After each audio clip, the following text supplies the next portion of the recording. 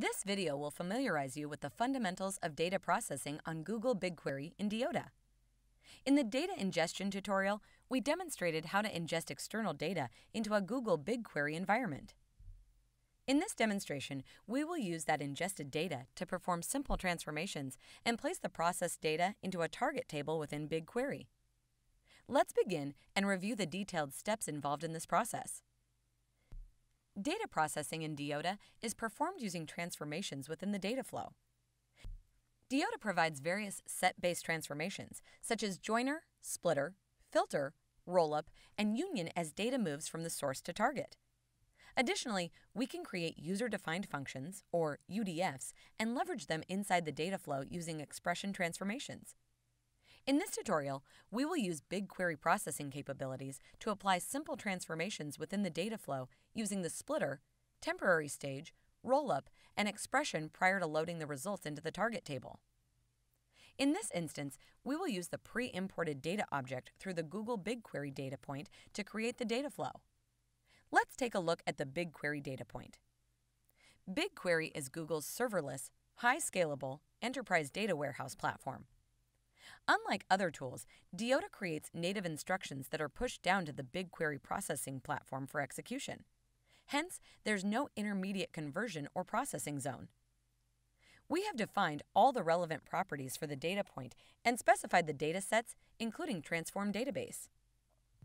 It is required to set a transform database for natively processing platforms to automatically manage the intermediate data generated during processing of complex queries. Diyotta leverages the BigQuery API to interact with Google BigQuery platform. Let's begin by creating a new Google BigQuery data flow.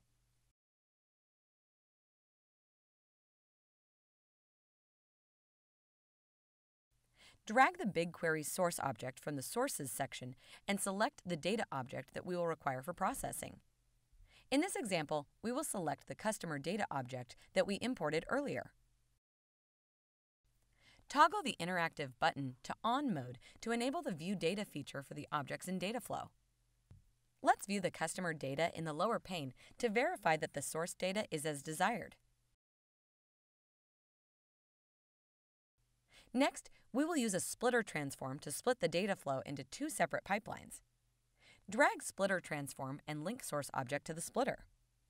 In order to split the data based on a customer type and route out these data sets to different targets, we will define two splitter conditions on customer type. Provide the conditions for customer type and validate the condition.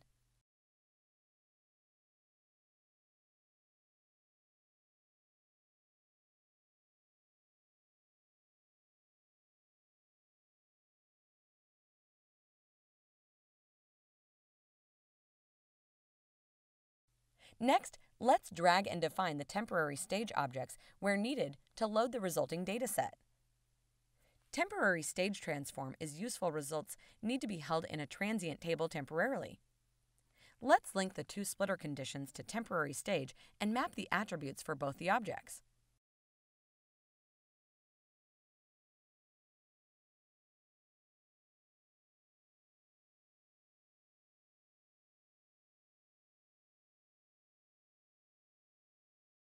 We can also view the temporary stage data. This represents the temporary stage data that is point in time at that stage. Next, in order to get the total count of customers based on location for a customer type, we will use rollup transform. Link temporary stage to rollup transform. Under Group Attributes, select the location attributes, city and state, and a derived attribute to get total count based on grouped attributes.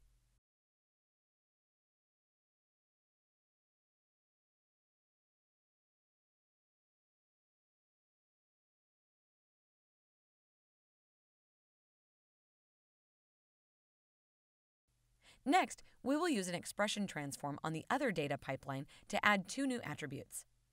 Select the required attributes from the temporary stage and add the new attributes, audit ID and timestamp for further processing.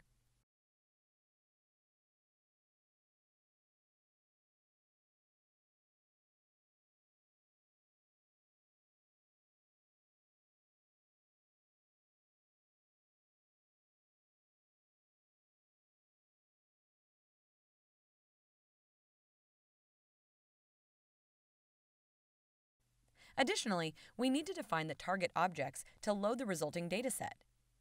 In this example, we will use the predefined target tables in BigQuery. Click on BigQuery in the Target section. Select the target tables, and it will appear on the data flow canvas. Link Rollup and Expression Transform to target objects respectively and on the Attribute Mapper tab. Auto-map the attributes for each target.